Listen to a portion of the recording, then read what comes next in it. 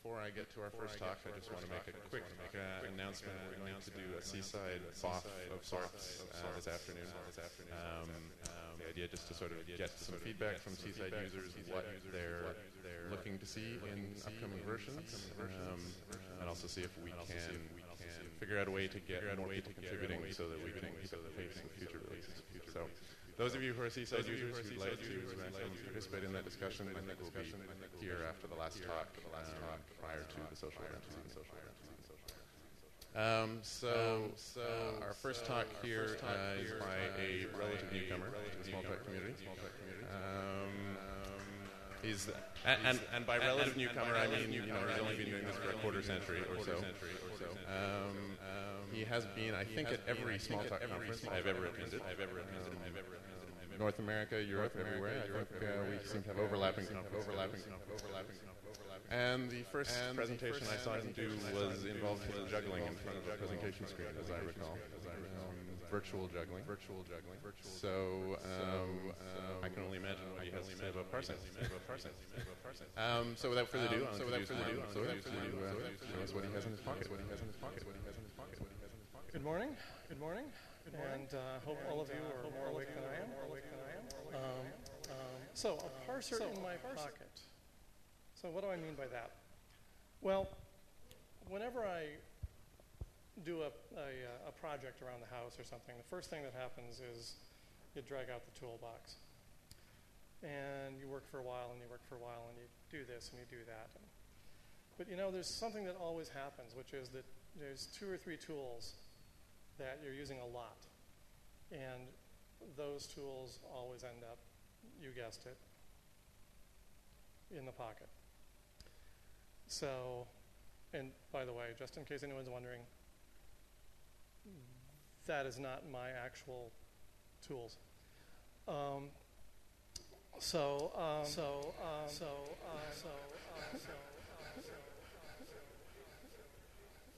Well, there's no evidence, right? Except the picture. Anyway, the things that you use really frequently end up in your pocket and not hanging out in the bottom of the toolbox. So there's me and Parsers go way back, but not really that far back. Because when I got out of school, I escaped. And I knew about parsers. I knew they existed. I didn't have any real cause to use them, so they just sort of languished in the bottom of my toolbox, hardly ever. It was just that funny-looking tool that I didn't really know how to use. And then I started doing some things that needed.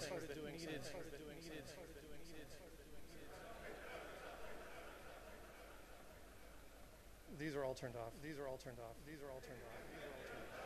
I have checked. Yeah, I noticed. Yeah, there's like a 4-second delay.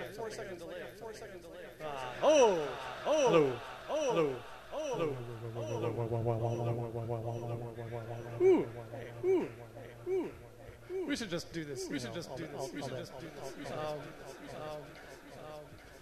Where the heck was I in my story? Right. So when I did need a parser, when I was coming up with some little language to declare something, I needed to make up a language. I made up a simple grammar, wrote a recursive descent parser, said, okay, now I know how to use that tool a little bit, put it back away, dragged it out every few years, do something.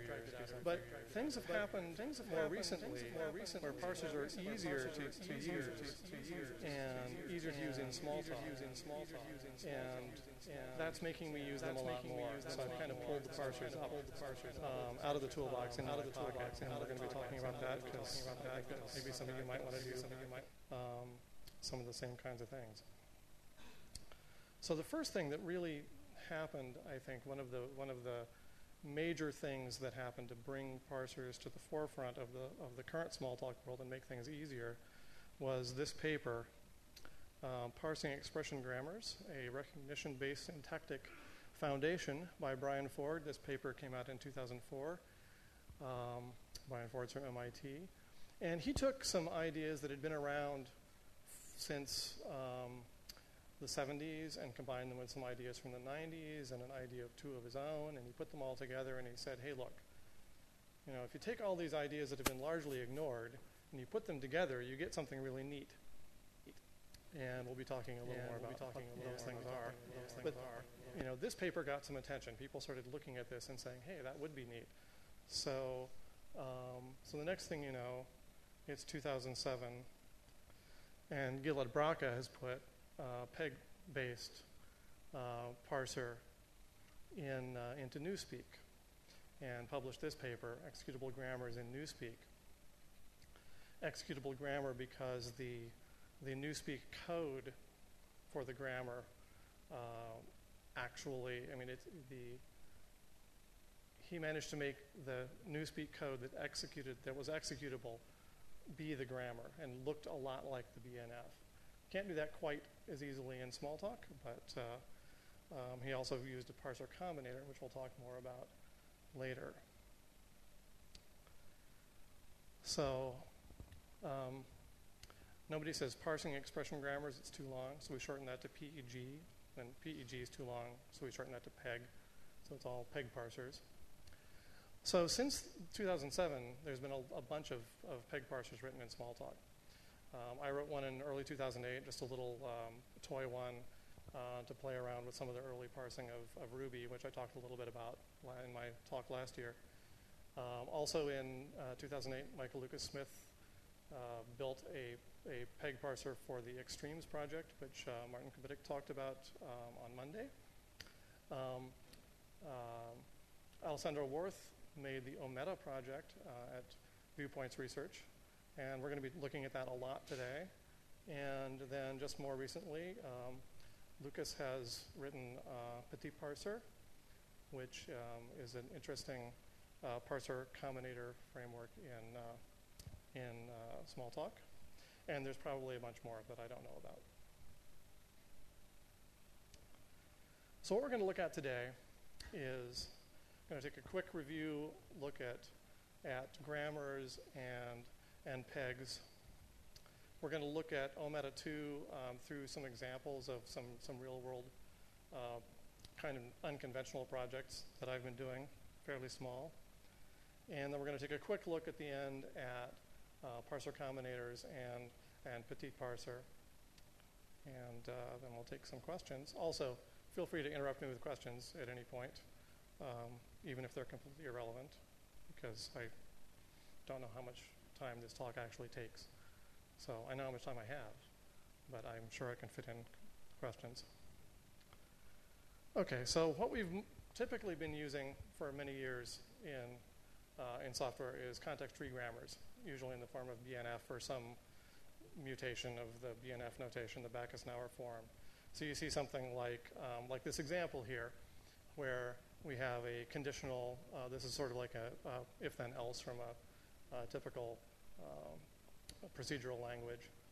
So you say that you define a conditional to be the literal if followed by some other production that is a cond, and then a literal then, and then a statement or. With the vertical bar, you get an or. You can have the if, and then the else. And these context-free grammars are based on, they were invented for natural language analysis.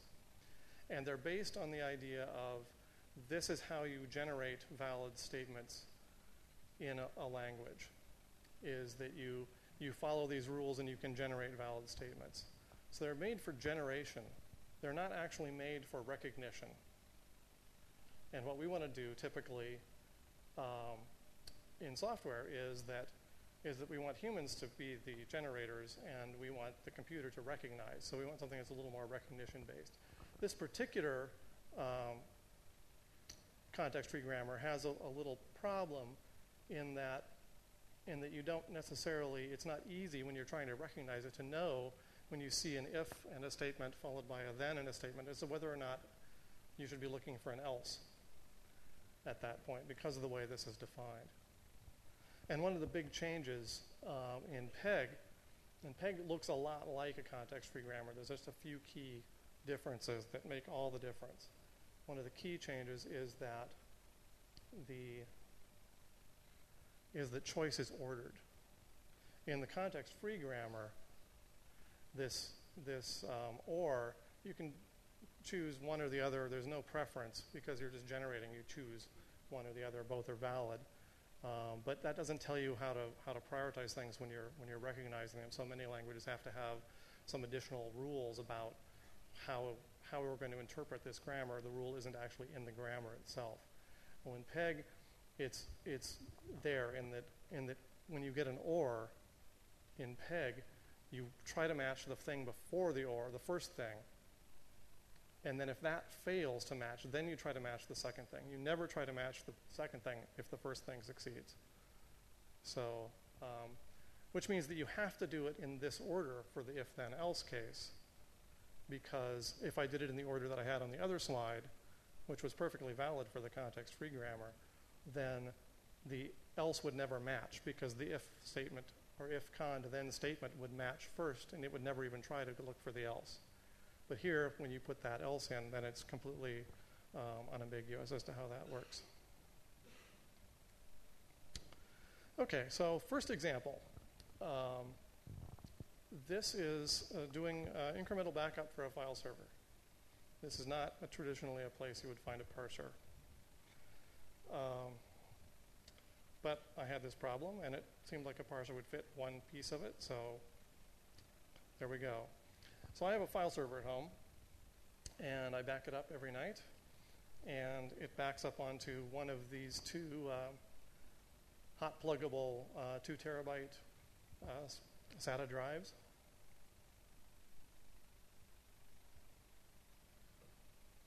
And that works very well, and I swap out the drive once a month, and this picture was taken during a swap, so they were actually both out of the machine, and neither one of them was at my house because it's off-site backup kind of deal. So the way we back it up is by using one of the hidden features, relatively hidden, of rsync. Rsync has a lot of features. I don't know which ones we consider hidden, but we use a command something like this. So basically, we are backing up the drive caboodle1. The file server is named caboodle because it's the Lord High everything else in my house. Does everything except the firewall. And we're backing it up onto this backup drive into this directory with a date. And the key is we've got this link dest thing which makes it an incremental backup so that it looks in this directory for identical files. And if it finds the identical files in the older backup, then it will just make a hard link from the new backup directory to that file rather than actually taking the disk space for the file. It's a very clever thing to do. I read about it somewhere and said, ooh, that sounds like the way to do backups, so I've been doing it that way. Now, the difficulty of this is you've got this nice command here, and you can can the whole thing except for these dates. It's like, what date do you put? You know, this one's always today's date, but what date do you put here? Well, you want the date of the newest backup previous to the one you're doing today. Now, in this particular example, you see that's more than a month ago because this is the first backup after I've swapped the backup drives. So I need to be able, if I want to automate this, I need to be able to detect what's the latest backup. So, well, how do I tell? Well, I do an ls-l on the directory that holds all the backups. This is an actual ls that I pulled off at home before I left home. And you can see under an older system, some of them have timestamps as well as the dates in the name. Some of them just have the dates. So I said, well, what I need to do is to parse this, and then I can find not only the dates that I need for a new backup, but I can also analyze which ones of these should be aged out. You know, because I want to keep daily backups back a certain distance, and then weekly backups beyond that, and monthly beyond that, and a couple of yearlies or something. So I need to know what the dates are. So that's where the parsing comes in. This here is the text that I want to parse. And I want to be able to get a list of dates out so I know what backups I have on the drive, and then I can analyze from there. So at this point, I'm going to sit down and switch over to actually working on Pharaoh.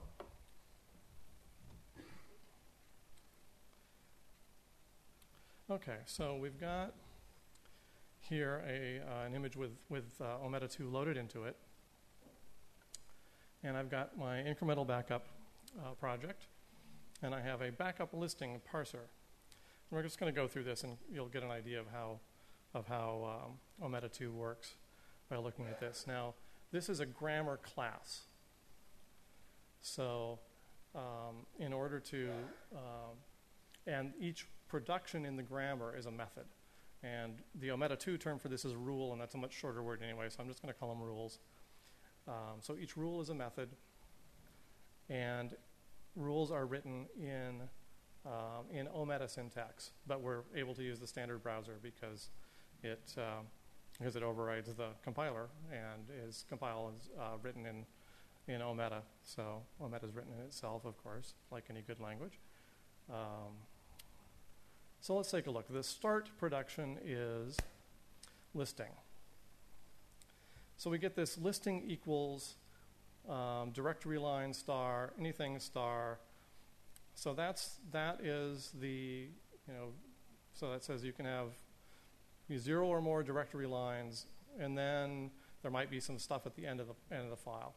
And in fact, there usually is. It's usually a new line that's messing things up. This is typically scannerless parsing. That is, you don't have a separate lexer or a scanner tokenizing things up front. You're just actually parsing the input stream of objects directly. Yes?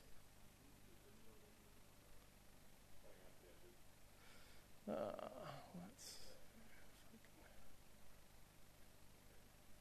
I can. How's that? Okay. I have to be able to reach the view button at some point here. Oh, that looks good. That looks good, I think. Okay. So it's scannerless parsing. It's simply parsing a stream of input characters, or actually it can be, in OMeta, it can be a stream of any input objects at all. So if you want to implement scanner full parsing, for instance, you can do that by taking 2 parsers, one with a simple grammar that's basically your lexer, and that would then produce a stream of tokens, which would be fed to a second parser, which would parse the tokens. Or you could parse things that are inherently a stream of objects to start with, like I've considered whether or not you could parse a stream of mouse events for gesture recognition, that sort of thing.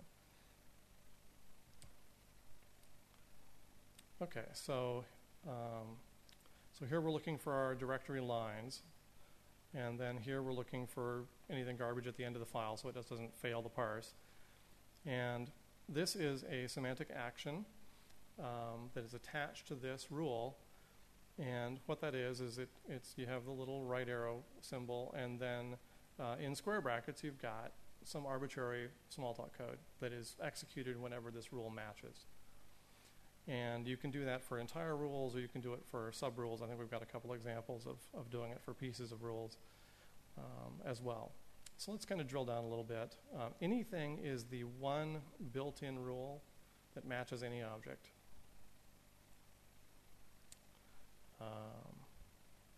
So directory line. So a directory line, if you remember, we can go back here. What does it look like? Well, we've got a bunch of stuff, and then a bunch more stuff, and then a bunch more stuff that I don't care about, and a bunch more stuff that I don't care about. And finally, we get to a date with a possible time on it. And so I could actually parse all that stuff and write grammar for it and analyze it, but I don't really need to right now. So basically, I'm just going to skip to the good stuff. So I say, what this here says is anything as long as it's not a backup date. And then repeat that as many times as necessary, and then actually get the backup date. Now this not predicate, that tilde, is one of the more powerful features of peg parsing. It's not original with peg parsing, but it's one of the things that makes it work really well. What it does is there's an AND predicate and a not predicate. The and predicate tries to match the rule that is listed immediately after, in this case, backup date. But then it unconditionally resets the position of the input stream back to where it started. And all it preserves is the knowledge of whether or not it's exceeded. And the not, it does the same thing, except it inverts whether it matches or not. So what I'm doing here is saying I attempt to match a backup date. And as long as I don't match a backup date, and that doesn't consume anything, but as long as I can't match a backup date at this position, then I'll advance one character by matching anything. And then I do that any number of times. And then eventually I can match a backup date at that position. And then this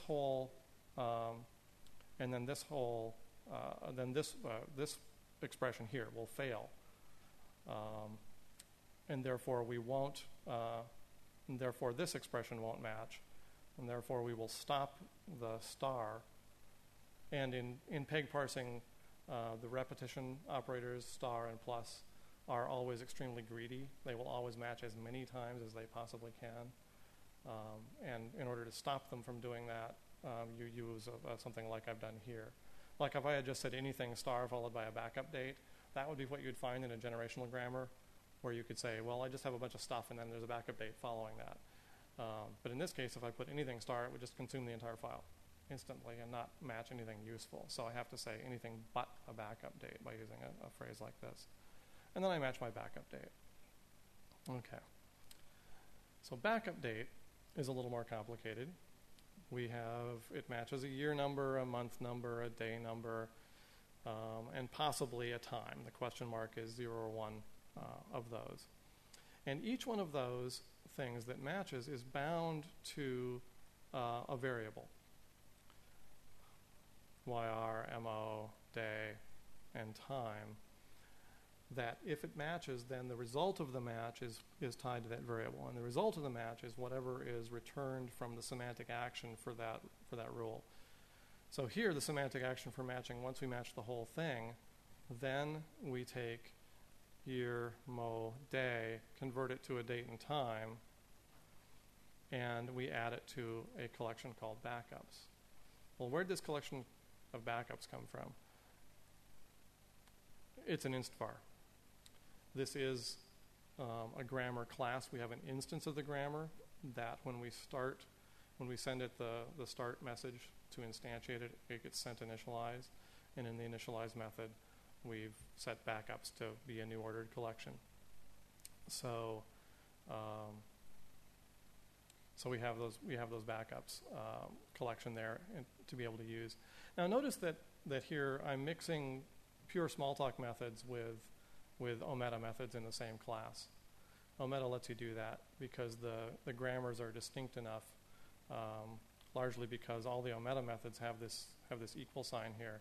You know, so that's in red because the syntax highlighter still thinks it's looking for Smalltalk code, and all OMeta code is completely foreign to it, so it makes it all red as being totally invalid, but it works. So we create that, and then we, year num, month num, etc. Year num is digits 4, month num is digits 2, day num is digits 2. Okay.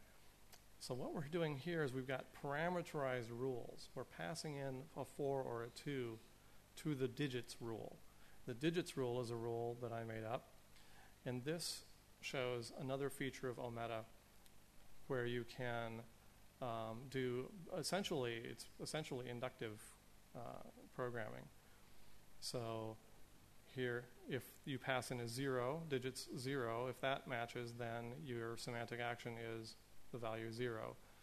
Otherwise, digits n is recursively defined as digits n minus 1, which is bound to upper digits, followed by a single digit d. And the semantic action for that is to take your upper digits, multiply them by 10, and add d. So you will actually be able to, when you say digits 4, then you take the 4 digits and actually create an integer out of those in the parser. Now, digit itself is defined with a caret. an up arrow. This is basically a supersend. This is referencing the digit rule in my superclass. So I've subclassed this this grammar class from the OMeta2 class, and the OMeta2 class has a digit rule in it. And it recognizes digits just fine. Its semantic action isn't what I want, though. It actually returns the character. I want to return the value of that character. So I take the superclass's digit rule, bind the result of that to D, which is the individual character, and then I say in DU digit value. So now I've converted that to a number between 0 and 9. So that kind of shows you how you can derive, some of the ways you can derive grammars from other grammars in OMeta. And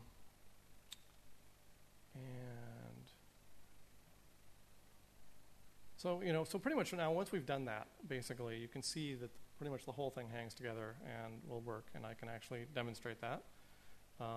This is the code for actually doing it. We take a file stream on that file that I was showing you, and we say backup listing parser, match all, and we feed it as either a collection or a stream. In this case, it's a stream. And we tell it what the start symbol for the rule that we want to start is, and it returns, and we return that. And what did I have for the semantic action of listing? Right. Semantic action of listing doesn't actually do anything. We haven't bound any of these to any variables. We don't use any local variables there. What we do, though, is we return this instance variable backups, which now, because it's been added to every time we parsed a line, should have our collection in it. Let's go back here and inspect this. And we get this array of 106 state times. And they look about right. So I think it's working.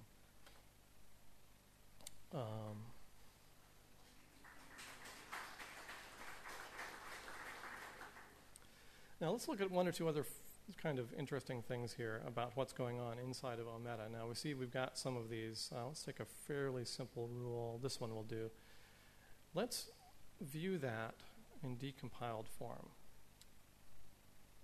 So this is what's actually in that method as far as the Smalltalk execution engine is concerned. This is what's in the compiled method. There's a funny true if true at the beginning, and that's a hack that Alessandro put in to make it so that he only has to generate expressions. So he puts in a true if true because then he can just insert into that block an expression, and he doesn't have to worry about it being a method. So he can just use more boilerplate, makes it easier for him. And it's not a zero cost, but it's a very low cost addition to the actual runtime. And so you see we're applying these different, sending apply : with the symbol, that's the name of the method, or the selector of the method, and then returning backups at the end. So that's the way it's actually working. It uses source-to-source translation when it's compiling itself. Yes?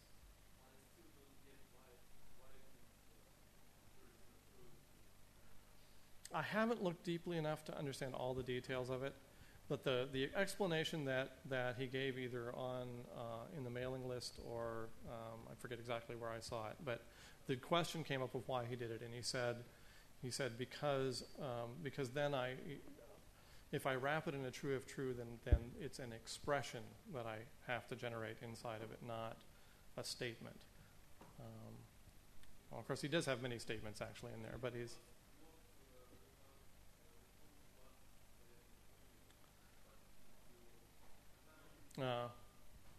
and actually that could be it because it does automatically return the last thing, and that may be what he's gaining from it. I'm not sure. Without parsing the statement. Right.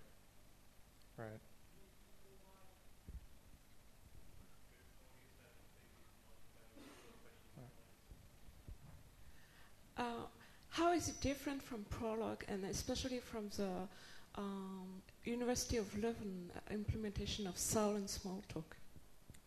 I haven't seen that, so I don't know.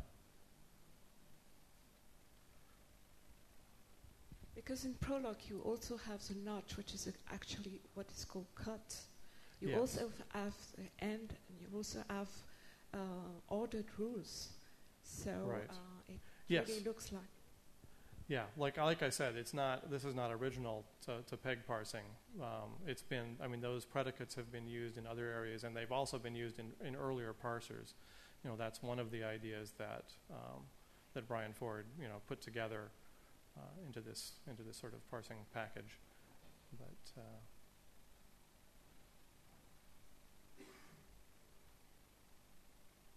any other questions right now? Okay.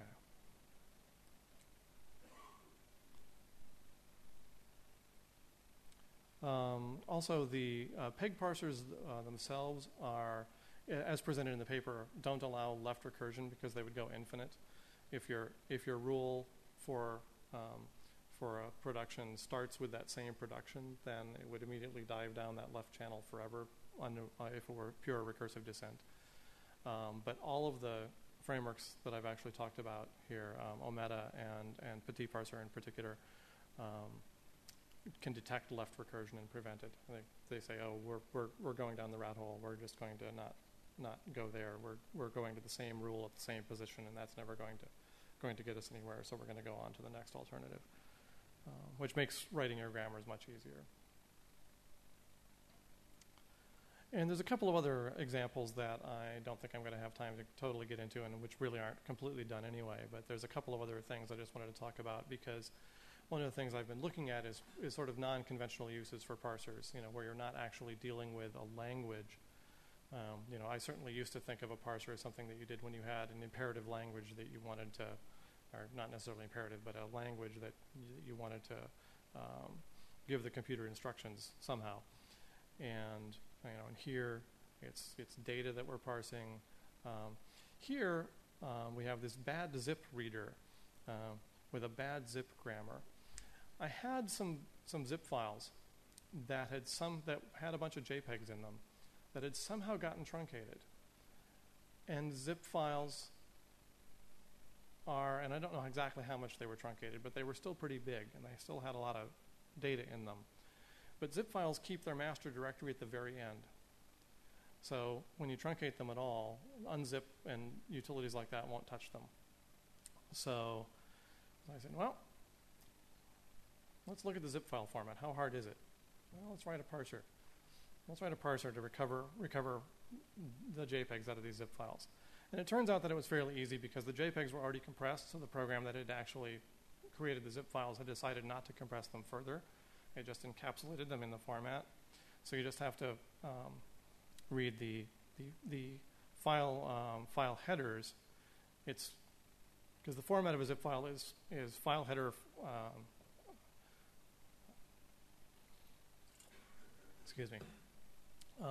Is you have a file entry header and then the data for that file, and a file entry header and the data for that file over and over again, and then the central directory at the end. So you just have to parse the file header followed by the file data, and then then you're good. And the file header is, you know, this local file header signature and all these little things, and these are all fixed length fields until you get down to this extra field, which is the number of bytes of extra field length. And then the file comes after that, and the file name is also variable length with the file name length and the compressed size and the uncompressed size of the file, which should be the same in this case. And so I wrote this up, and I won't go into all the details on this one, but basically it works. Now the problem is that it works because now my test file was 21 megabytes long, and some of the other ones were longer than that. And it turns out that this is, you know, well, just because you have a screwdriver in your pocket doesn't mean that you should use it to pound in nails. Because what happens with this is that it blows memory out if you try to use it, because it's parsing until it completes the execution of the initial rule, until it completes that match. It may have to backtrack all the way to the beginning, it thinks, in the worst case. So it keeps it caches that internally. So it's caching that entire zip file in memory. And it's doing it in a fairly space-intensive way. So it's slow, and by the time it pulled 7 or 8 files out, it was consuming about 250 megabytes of image space. So so I said, well, let's not do that. So I started modifying it to only do 1 file at a time, and that's almost working. But I think that really better what we should do is simply, instead of starting with the rule zip file, which says 1 or more file entries, start with the rule file header and let it parse the file header, get the information out of the file header, position the stream to the beginning of where that data ought to be, read that data outside of the parser, then feed the stream back to the parser again, let it parse the next file header, et cetera, et cetera. I think that would work pretty well. But I haven't quite gotten to that point yet. Probably another couple hours of work before I get that working. But I do have the directory that it created when it was blowing out memory, and the JPEGs that it succeeded in getting out. This was a test file. This one actually isn't truncated, but it was not cheating and looking at the file directory. And this is pictures from Brest last year. So anyway. Okay, so let's get back to the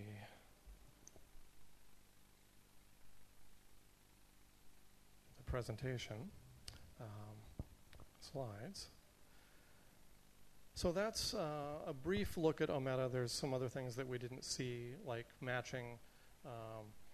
We saw the angle brackets, the pointy brackets, which give you the collection of characters that were matched at that in that set of rules. So for more information, you can go to the two tinlizzy.org places where Alessandro has documented this. Unfortunately, the documentation is not real good. OMeta is changing. We're in OMeta 2 now, which is completely different than, well, not completely different, but there are some significant changes between OMeta 2 and the original OMeta.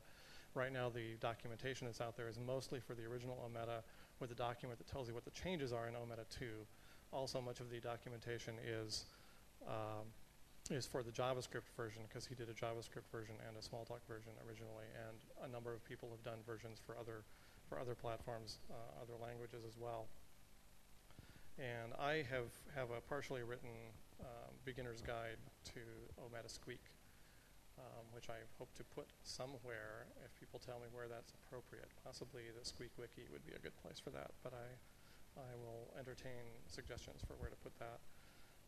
But the code itself is in Squeak source under the OMeta project, so that's very easy. It loads into Squeak or Pharo, and I was running here in Pharo. So let's move on to PetitParser, Lucas's project. Dynamic grammars in Smalltalk. He's interested in the dynamic nature of this, which we'll look at a little more. For information about that, there's a rather nice blog post that Lucas put up when it was first introduced. Hopefully that's still reasonably a good place to go. And the code itself is available in Lucas's repository, which is that second URL there.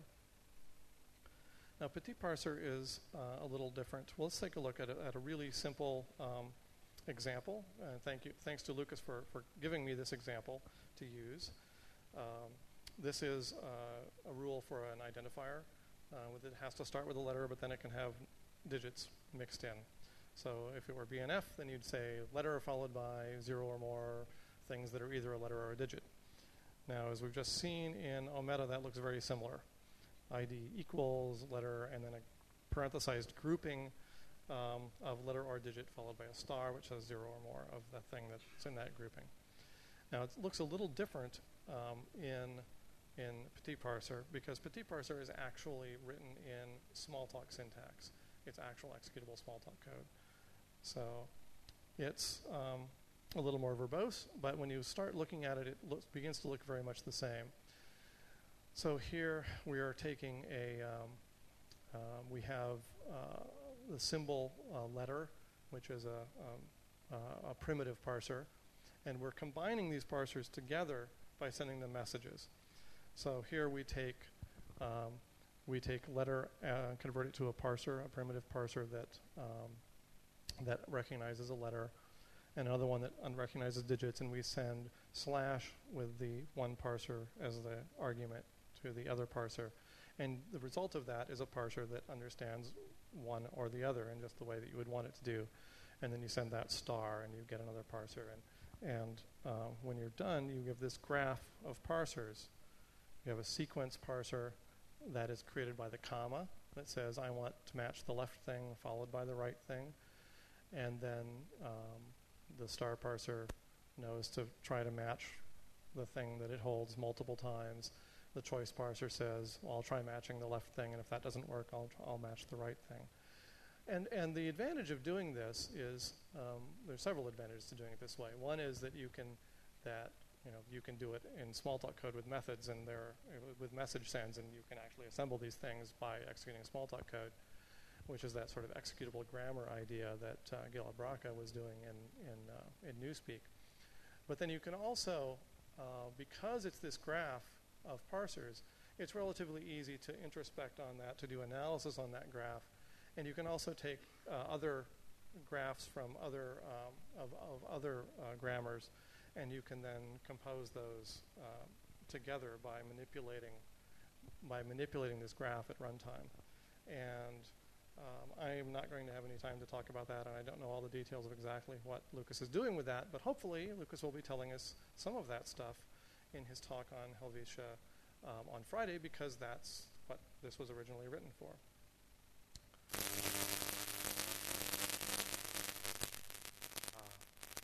The lovely sound of static.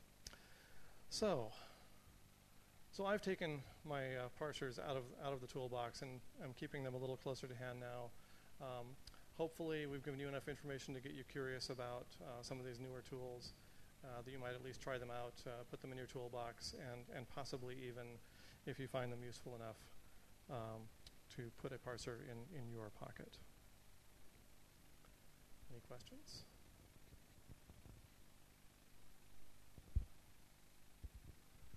I'm just wondering, did you try to use spec parsers for Ruby, and does it make parsing Ruby easier?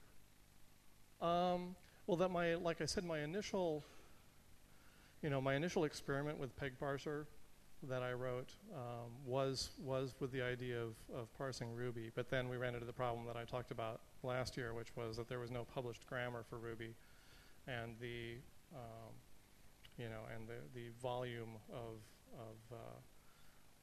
the code that was in the .y file for the Yak parser was like 186K of handwritten stuff, and so we cheated at first and used another parser, and then now there is a parser that's written in Ruby that we did not produce, but that we are using with some modifications and some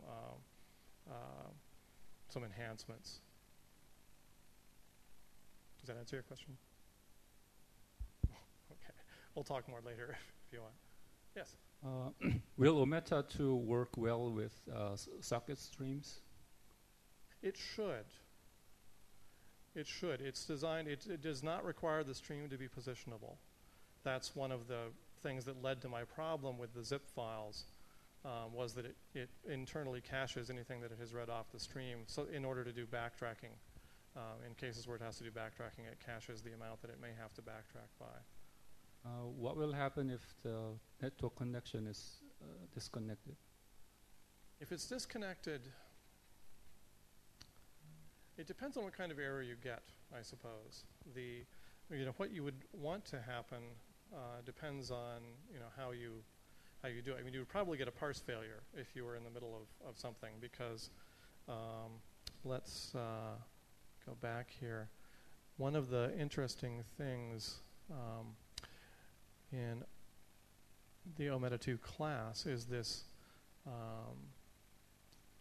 end rule, which it automatically tries to match for end after the thing that you give it.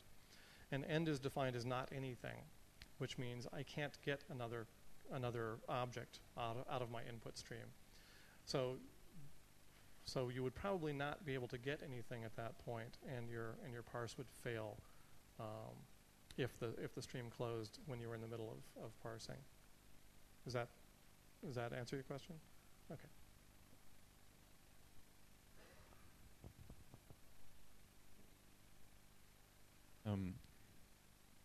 You said that OMeta is implemented in itself, right? Yes. So could you show us how the bootstrap works? Because I find it quite fascinating. The bootstrap, well, yeah, basically the bootstrap's pretty simple. In order to package it into Monticello packages, what was done was there's a preload and a postload. The preload is basically OMeta 2 written in Smalltalk. And then the load actually overwrites all those methods with ones that are actually written in OMeta. But since they're already there. And you saw that they're basically what you get when you decompile all those OMeta methods. But the trick is they're actually decompiled. So the preload package is not handwritten, it's generated from the package info. Yeah, it is generated from the package info, right? Okay. I hadn't realized that. I had looked at the package info very quickly, and then I said, okay. Okay. It's a nice. Cool trick that might come in handy for us.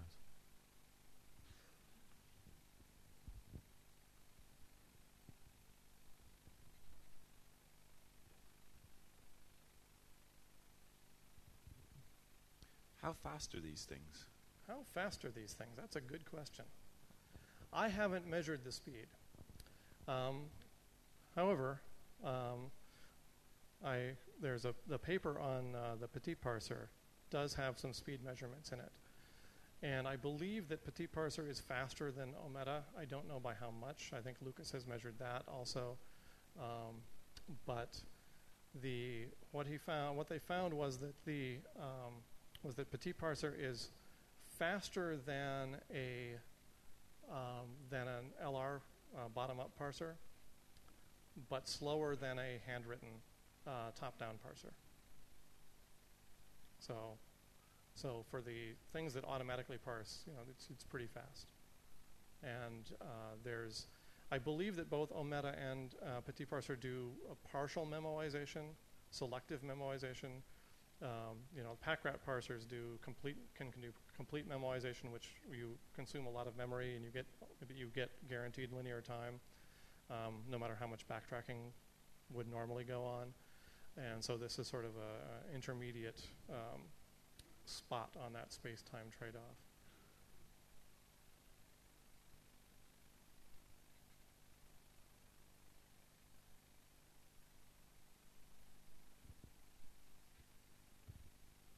I have a question. With the PEC parser that Michael Lucas Smith wrote for extremes. Yes. One of his motivations, the way I understand it, was that he wasn't much in favor of this sort of having a method per rule, because for reading more involved grammars, he kind of likes to have a bunch of rules. They are reasonably concise, and for understanding a more complex grammar, he preferred to see several rules at once with the definition. So he was sticking with the original grammar syntax rather than coming up with different one or splitting it. So I was wondering what you think about that sort of. Yeah, it is inconvenient, I think, to have to go and see each individual rule in isolation, because mostly the rules are very short. Now, PetitParser actually has a tool, a GUI tool that's a PetitParser browser that I haven't had a chance to work with much, but I think that it addresses some of those issues. And certainly you can, a tool could do that, but if you're using the standard browsers, then you can't. So there's pluses and minuses. I agree with not wanting to, being able to only see one rule at a time is a problem.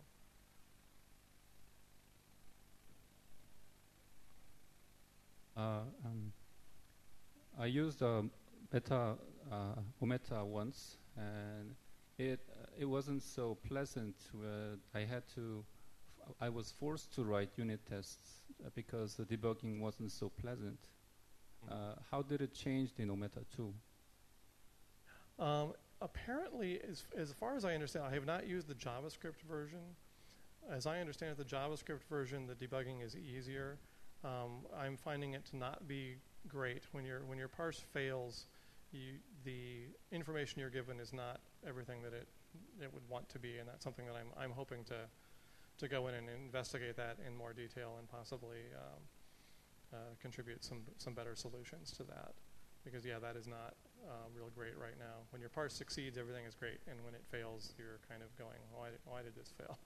So still a work in progress, but pretty neat. I think we may have time for maybe one more question, if anybody has one. Steph has a question, or maybe an answer. Yeah, but this is maybe more a question to Bert, if he knows more. What is the interest of bootstrapping OMeta in itself? Because maybe you don't need that. Or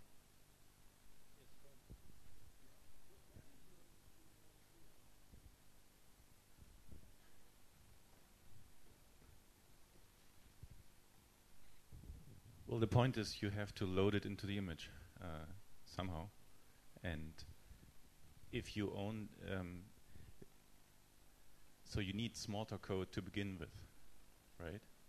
But it is written in itself, literally. There is very little Smalltalk code, so it cannot just do the stuff from the original grammar.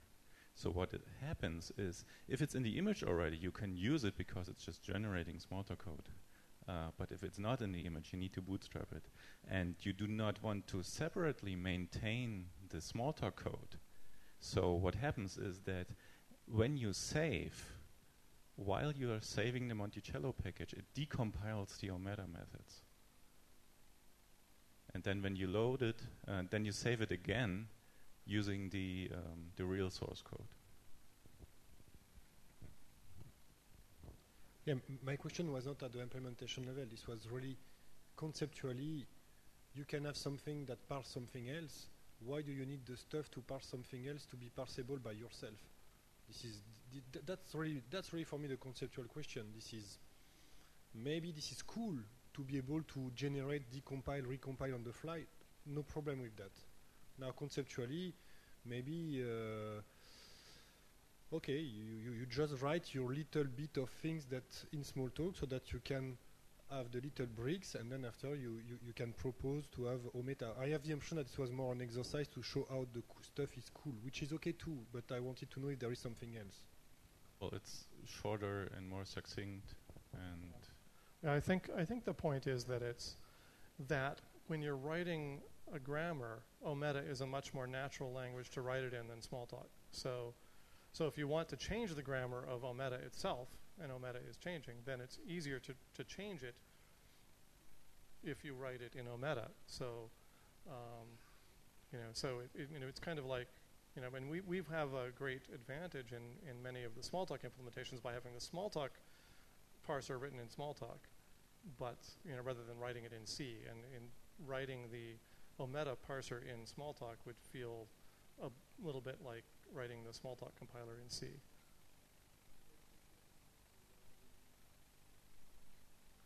Yes, exactly. It makes it much easier to move to other languages. All right.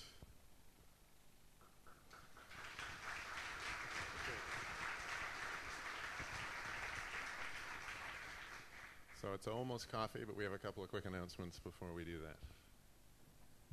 So don't forget to vote for the books. For the book, by the way. You have to work for one book. What is the best book? So you have until 12. So I don't remember the web link. This was somebody has it somewhere. I don't know if we put it on the website. This is on the website? Okay. And another announcement. So for people interested in Faro, after lunch at 1 o'clock, we do a short meeting. So we had a couple of people that asked how they can contribute, and so we'll discuss that and take the opportunity to think when we can meet here in person. So after lunch at 1 o'clock in this room here. Thanks. And after the break, for those who want to see James Foster, he'll be in the room upstairs talking about scaling Gemstone. And Travis Griggs talking about Pango, which is font-related stuff down in this room at 10:30, which is just less than half an hour.